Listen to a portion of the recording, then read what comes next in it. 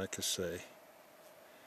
I got to hike back down there and from this side and go back up and get to the road over there so I can continue on.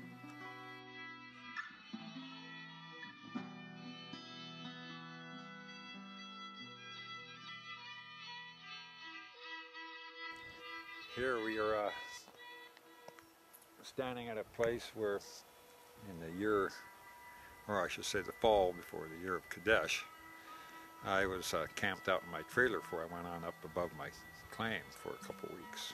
So it was a full moon. Me and my dog Diamond, we hiked down maybe a quarter, half mile down to this spot. Just for something to do at night and enjoy, the woods at night. When we heard the coyotes up kind of to the side of me here, my right side. And I thought I'd just reply back and, make a bunch of coyote sounds. That's when I heard this ear-piercing sound between me and the coyotes. Yes, it was right about here where this spur of the road meets the main road. It comes in. Me and my dog Diamond were when we heard the coyotes. So I just yelled back, yip, yip, yip, yip, yip, yip, yip, yip, yip, yip, yip, yip, yip, yip, yip, yip. And they were up between that hill and me when all of a sudden I heard this sound of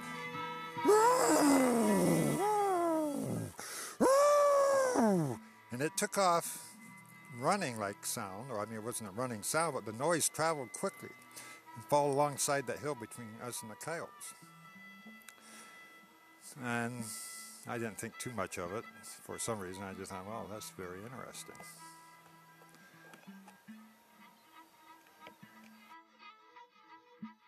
Well, the sound, it just kind of dissipated, and I started walking up this spur till the end, and then I decided to turn around and come back. And I almost forgot about the sound I heard. I figured maybe a bear or something. And then Sasquatch did go by my mind at that time.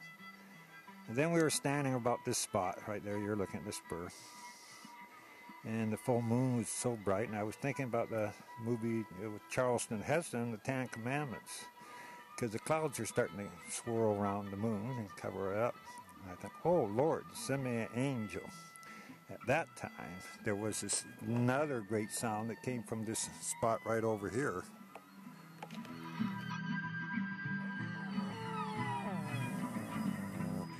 I heard the sound on the other side of me now. Hey, that thing, wherever it was, had circled clear around and come up on the back side or down road from the spur where I was. Well, my dog, he just wagged the tail and looked at me and thought nothing of what was down there in those woods. And it was getting dark quickly with the moon being covered up, so we hiked back to the trailer where I had a kerosene lamp going. And just before I got to the kerosene lamp, well, the coyotes were alongside us, and he just barking. I mean, they were about 20 feet. You can't see them. It's getting really dark. They're in the woods. You can hear them out there just having a time. And my little Diamond, he just goes off and went off and played with them, which I thought maybe I'd never see him again. But I got to my trailer. 10 minutes later, he was there at the door, just wagging his tail, wanting back in. So that was the first experience of that sound.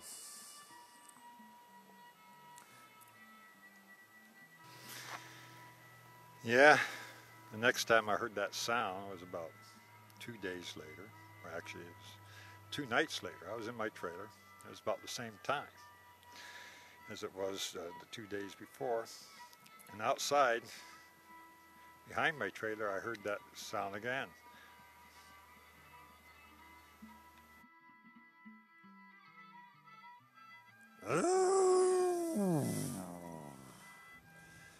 Yeah, that sound was right outside my cabin, wherever it was. Back then, this clear cut was full of trees, and it was out there in those trees. So I opened up my trailer door and said, hey, you guys, to my dogs, Brandy and Diamond, which are the only 2 I had at that time. I said, why don't you go check it out?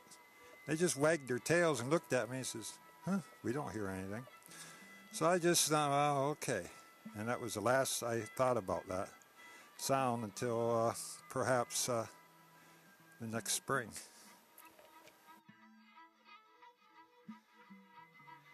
Yeah, it was the next spring when I was coming out and was nearing the main road, the county road off of this gravel road, when I came upon a guy in a love pickup. He was sitting there. It was getting close to dark. And I stopped to see if everything was okay, and I guess there was something wrong with his truck. He told me he was going to spend the night there because he didn't want anything happen to his truck.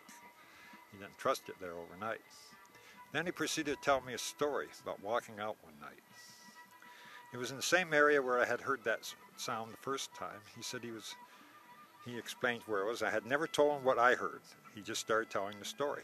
He said, I was walking through the woods there. He said, when I heard something out in the woods alongside me, walking, he said, it made very large strides. He says, maybe almost 10 feet, 8, 10 foot, whatever it was very huge.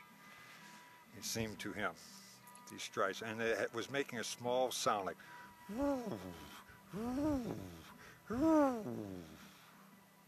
And he said he would never forget that experience.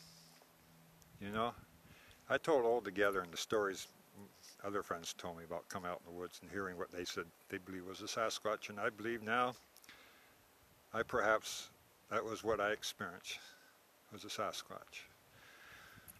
Well, I think next we're going to go down to experience the Chinese claim, the Hallback. Many names, but I call it the Chinese claim for one. I do believe that is where there was quite a history on this river. So let's proceed on.